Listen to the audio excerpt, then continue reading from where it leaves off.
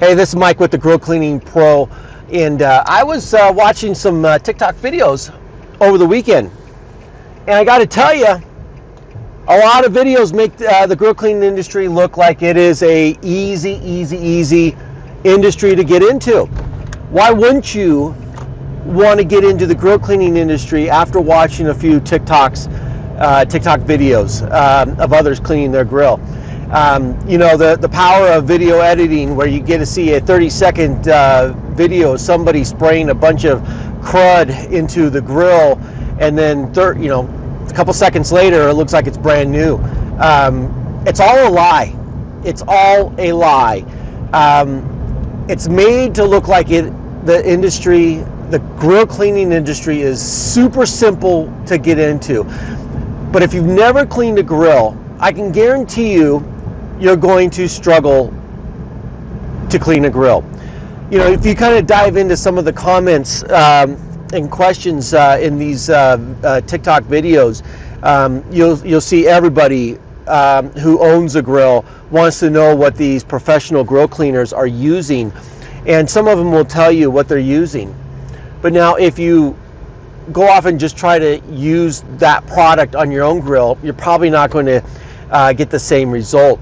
But if you kind of dive into quite a few of the videos, in most cases, you can start to peel back the, peel the onion back and see some comments or replies from these grill cleaning owners. You know, that yeah, they sprayed that stuff onto the grill, but they had to do it 4, 5, 6 times, and the reality is it took them 4 or 5 hours to do. Not always, sometimes it does, but it took them a while to do. And the reality is when you see these videos that are 30-second clips of dirty grill, spray it, close the lid, open the lid, and woo, it's nice and clean. It's all a lie. It takes a lot of effort. It takes a lot of time. It takes a lot of labor, a lot of scraping, scrubbing to get it that way. So if you're new and if you're new and trying to think of getting into this industry, just know that the TikTok videos are not a good representation of what the actual work is going to be like. There's going to be days where some grills are really easy and will clean up very easily, just like you see in those videos. And then other days, you're going to wish that you had never gotten into the industry.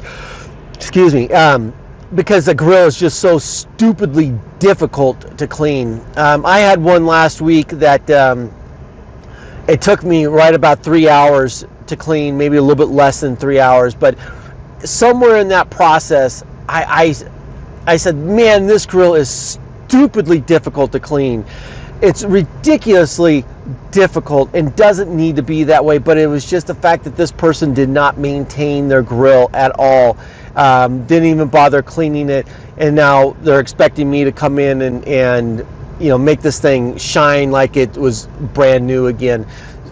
You're going to have those. So for me, a 2 to 3 hour cleaning is a long time for me. If you're new in the industry, it might be a 3 to 4 hour cleaning might not necessarily be that uncommon until you kind of get your routine down and you kind of understand what to do, and you're not thinking about every little process. So know that is more common than it is for these little 30-second clips that just make it seem like it's stupidly simple. So anyways, don't rely on the TikTok videos to make a decision if you want to operate start up a grill cleaning business.